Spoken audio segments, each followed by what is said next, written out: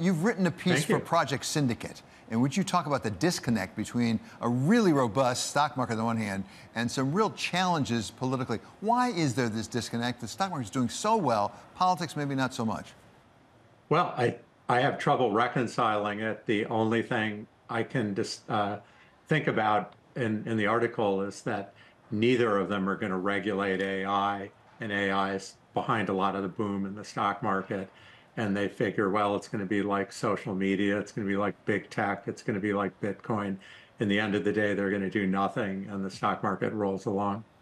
Well, talking about things that they might share in common in terms of policy, they also, perhaps, as you suggested in the piece, may share sort of a tendency toward protectionism, if I can call it that, sort of a populist approach on tariffs, as well as a reluctance to deal with the debt and the deficit. Well, absolutely. So obviously, Trump put in his tariffs, and Biden has essentially doubled down on it. Legal immigration is still really hard under Biden. You know, it became much harder under Trump. I won't speak of the open border policies, but they both, you know, in that respect, were trying to shut out the outside world. And Trump's talking about expanding his tariffs. And Biden's Inflation Reduction Act, kind of misnamed, is very protectionist. I mean, the Europeans are livid about it. He does things where you have to buy American in many ways.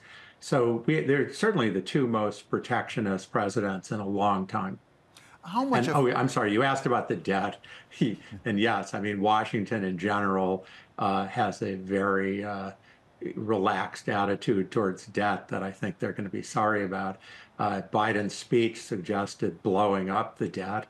And of course, we have really no idea what Donald Trump will do, but that's what he did last time he was president. A good guess he will do it again. And as you know, David, you can't count on real interest rates being ultra low anymore. I think they're probably not going to be. And the idea that it's a free lunch, I think, is past thinking. Yeah, I want to come back to the real interest rates, but before that, let's talk about tariffs just for a second, because President Trump has said he wants 10% tariffs across the board for all countries worldwide. And by the way, he might increase them if anybody reciprocated with tariffs coming back. And against China, he's talking about 50 or even 60% tariffs. What likely effect could that have on the economy? I must say, we did have Paul Krugman on who said 10% tariffs don't make that much of a difference. I mean, 10% tariffs would, I think, push up inflation, they push up interest rates. That certainly, back when Trump put in his tariffs in 2019, the Fed had to do an about face on its interest rate policy because of the uncertainty and stress that caused. So, you know, it's one thing to talk about over a 50-year horizon. Does it matter that much if you put in tariffs? If you do it out of the blue, it's very dislocating to the economy. I think it would tend to be very recessionary, inflationary, and you know, obviously other countries would retaliate.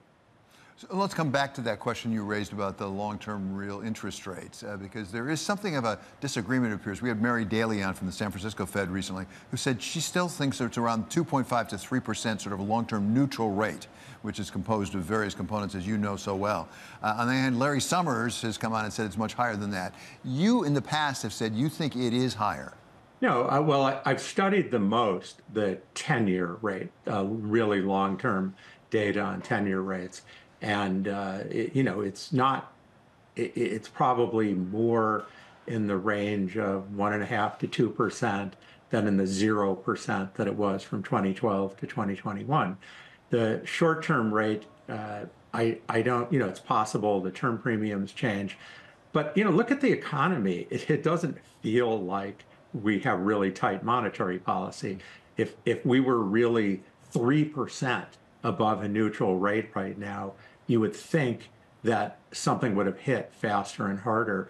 And I would agree with my colleague Larry Summers that, you know, we're probably more like 1% or 1.5% above what would currently be a neutral rate. So if you're aiming for 2.5, I think you're going to end up stopping a long time before you get there. So bring this back to the question of whether it is a President Biden or President Trump come next year.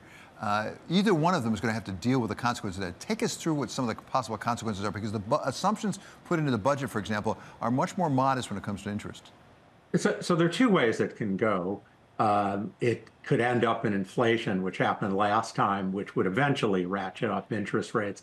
I think one of the reasons inflation's a little stuck at a high level is partly because if you've just experienced this inflation burst, things don't calm down right away.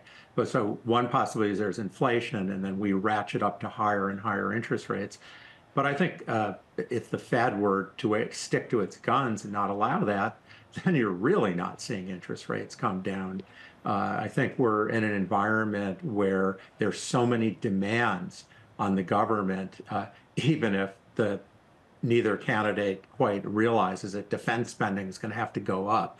I think it went quite a bit down in Biden's budget proposal, and Trump presumably retreating out of NATO plans the same. I don't think so.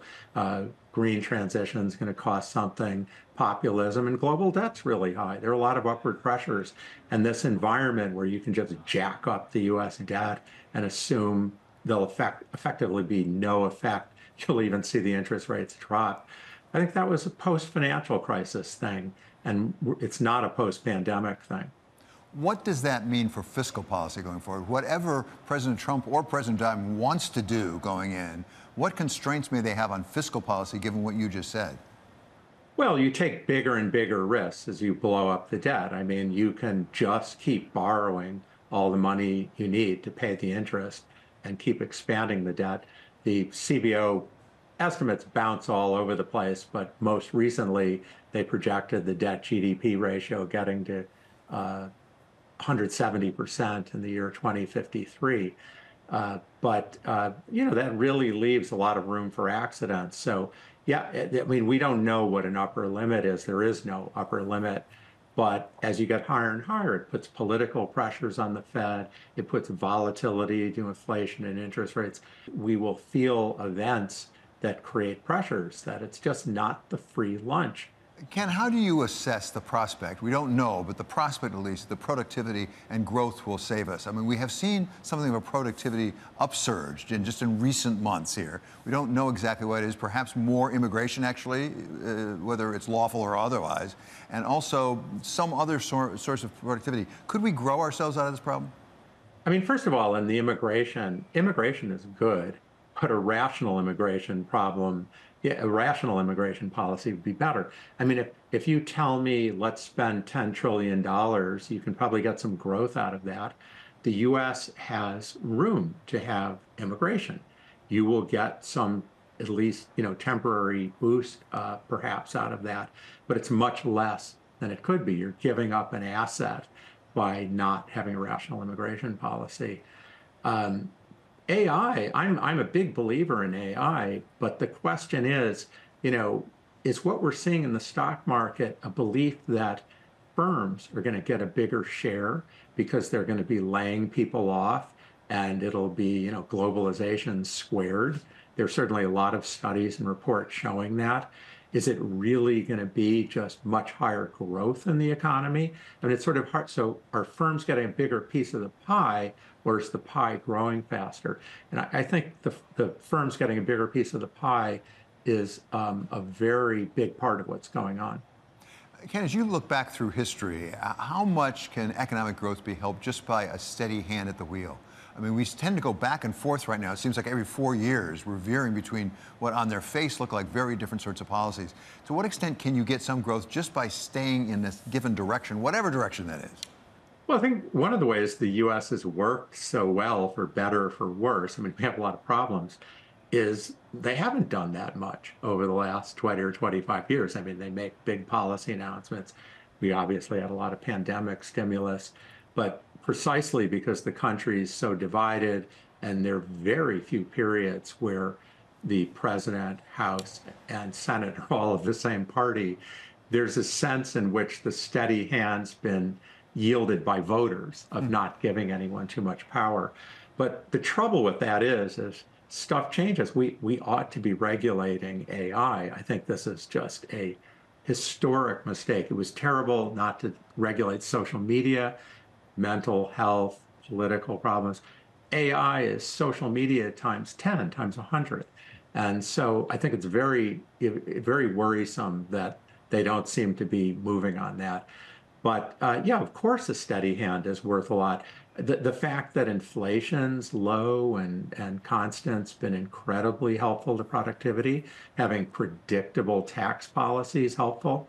Uh, so of course it's quite helpful. But if there are big majorities going back and forth, it's not just the president changing hands, or the House changing hands, but you really see these more wholesale shifts in power, then policies can be very erratic. We have such extremes in economic policy at the moment.